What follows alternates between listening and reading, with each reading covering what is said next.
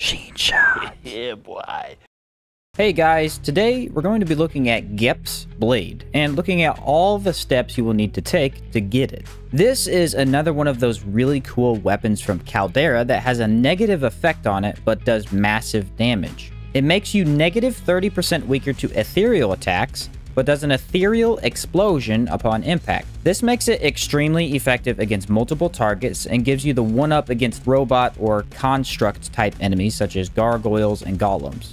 Another really cool fact about this sword is it has two different versions, the long blade and the one-handed sword. When you find the blade itself, it will be a long sword called the Mysterious Long Blade. If you throw the Mysterious Long Blade into your crafting section and craft it by itself, it will transform into a one-handed version. Make sure you pick whether or not you want the long blade or the one-handed version before upgrading it. In order to get this sword, you will need to first find the Mysterious Long Blade.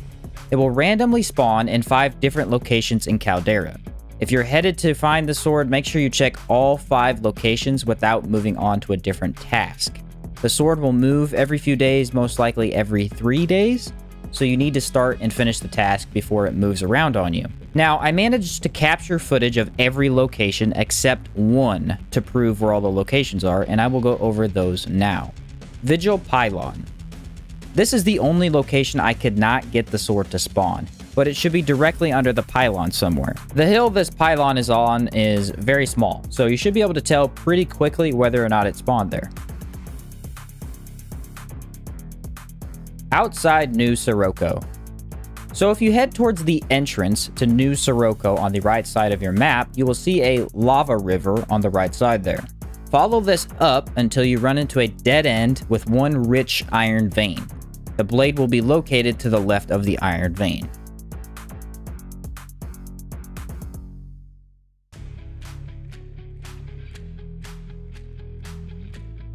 Grotto of Chalcedony.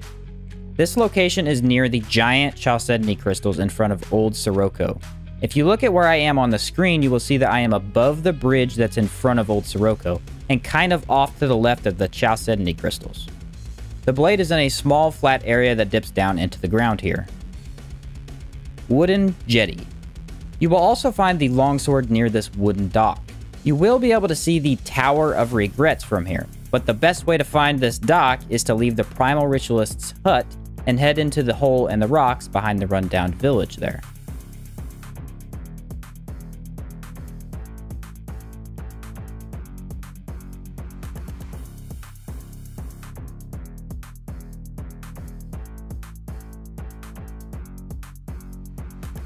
Old Sirocco. For this location, you will need to be able to head into Old Sirocco, which requires you to complete your faction quest first. Once inside, you can exit back out into Caldera through a door on the other side of the giant lava hole in there. After you exit, just head left and the sword should be under a tree there. You can then let down a bridge in this area that will allow you to get over here without going through Old Sirocco. Okay. So now we have the longsword, but we still need to upgrade it. Remember to turn it into a one-handed sword if you want, and then look for 3 Gep's Drink. These are the drinks that Gep himself will leave behind for you if you manage to die and be saved by him. That is not a very good way to get these, however, because Gep will not always save you every time, and also we don't really want to go around dying. Luckily, there are 3 Gep's drinks you can find in Caldera, and they aren't far from the spots you need to check. Drink number 1. There's a skeleton on the other side of the bridge that you need to let down after exiting Old Sirocco through the back. The drink will be sitting at its side.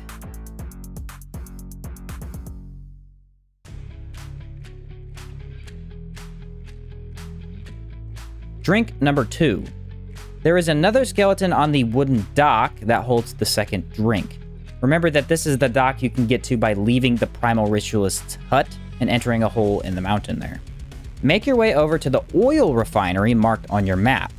Once you reach the entrance, turn right and walk under the pipe and up the hill. On your left, there will be a building with another skeleton sitting behind it. He will once again be holding the drink you need.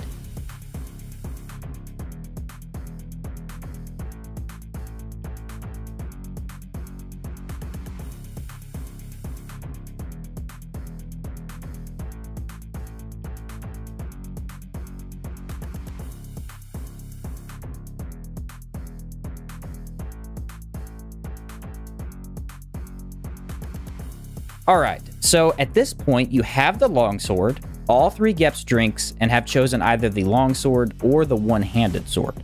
You can now combine the sword with the 3 Geps drinks in your inventory to get Gep's sword.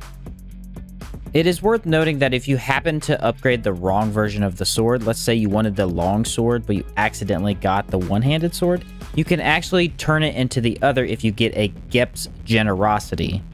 This is much more endgame since it only drops from unique hidden bosses and has a very small chance to drop from the Gladiator's Arena chest in New Sirocco.